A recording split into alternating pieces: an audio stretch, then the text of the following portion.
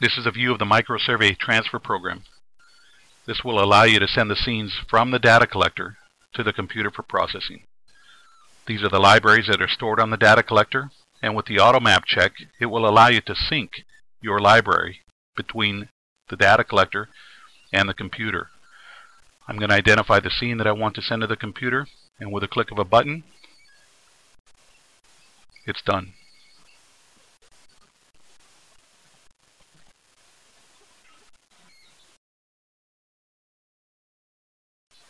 When you open the CAD program, you'll get a notification with the Sync Wizard import that these scenes are waiting to be downloaded. Here's how simple it is to download the scene. You can enter certain settings in here for the type of line work you want to come in, 2D or 3D, and any particular layer you want some line work to come in on. With a click of a button,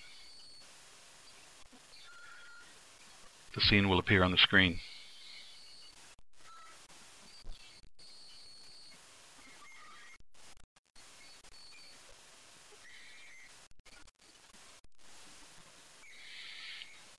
I'm going to zoom in and show you some of the features of the program here. You can see my line work, description, point number, and elevation for each of the shots I've taken, as well as the point data. I can pan and zoom around the scene. These descriptions come from my AutoMap library. TM1 for me is tire mark 1.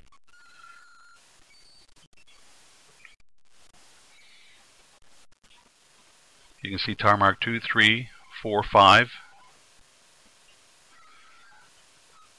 Gouge.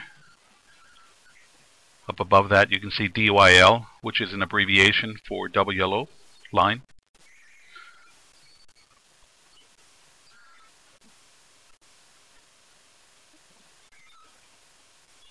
With my layer manager, I can toggle on and off the description, elevation, and the point number for each of the shots there. At this point, I would save my work and then start editing the scene to complete the drawing.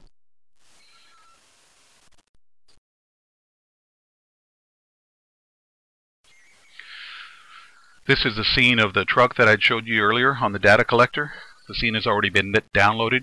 The text appears to be a bit large. With a click of a button, I can rescale that text to a smaller size that will remove some of the clutter on the screen. I can zoom in. The text is still there, attached to the point and to the line work. Makes it a bit easier to visualize the scene on the screen.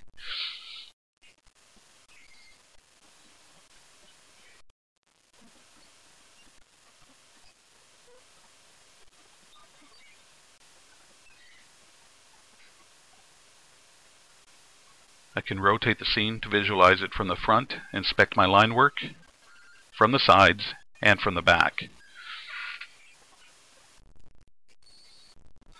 MapScenes is a true 3D drawing program. You can see that I only have the left half of the truck here showing. I only need to draw one half. I can use a mirror command. Once the left half is drawn, mirror that side to the opposite side, and my scene will be completed.